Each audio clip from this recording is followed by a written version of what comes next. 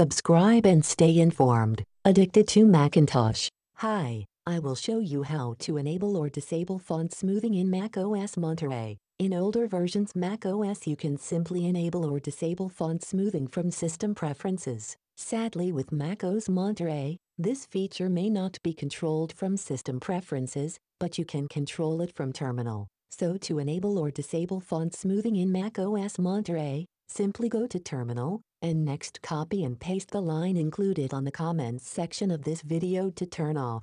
When you paste it on Terminal, simply hit Return key and you're done. If you want to enable it, simply copy and paste from the comments section below the line to turn on the font smoothing, and hit the Return key. It's that simple. Hope you enjoy this video. Have a nice day.